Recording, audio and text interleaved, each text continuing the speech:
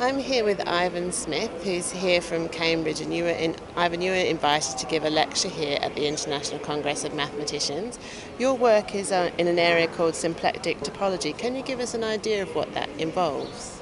Yeah, so in geometry we tend to be studying manifolds, which are spaces that locally look very simple but might have some global structure. So a circle is a one-dimensional manifold, the surface of a sphere or a donut is a two-dimensional manifold. Often you put geometric structures on these manifolds. For instance, you might be interested in measuring lengths or angles. That's Riemannian geometry. In symplectic topology, we think about the geometry of area. It partly comes because in dynamics, particles have both positions and momenta, and so certain pairs of directions get coupled together because they go with the same particle, and that gives the subject a sort of particular flavour. So it came from dynamics, but now it connects to many other parts of mathematics. And in your lecture that you gave here at the Congress, can you give us an idea of what you were talking about? Yeah, so when we study these symplectic manifolds, one thing we're interested in is their global symmetries.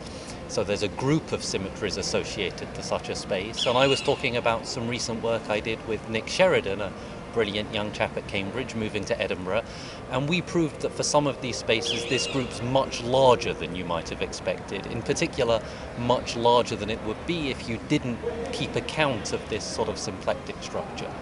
And one thing that's very nice about this story is that the methods of proof go via connections to other subjects, in particular to algebraic geometry, which is usually a more rigid subject, studying polynomials.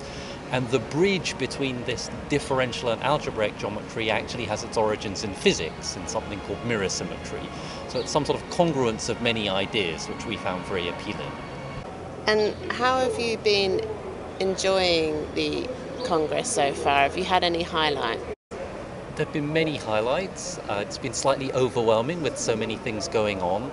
The Congress was opened after the opening ceremony with a plenary lecture by my former advisor, Simon Donaldson, and it was a pleasure to watch him speak. I thought he gave a beautiful talk.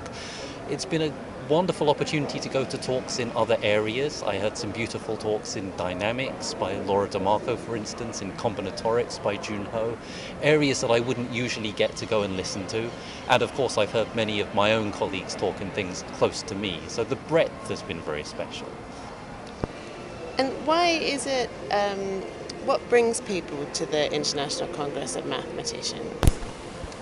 It's a combination of many things. I think the opportunity to interact with people in many areas, the opportunity to advertise one's own subject, the circle of questions one cares about. There's an aspect of the honour of being invited, which plays a big role.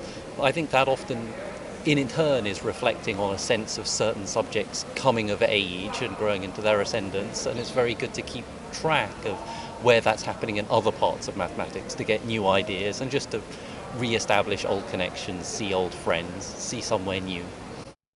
Thank you very much. I hope you really enjoy the rest of the Congress. Thank you.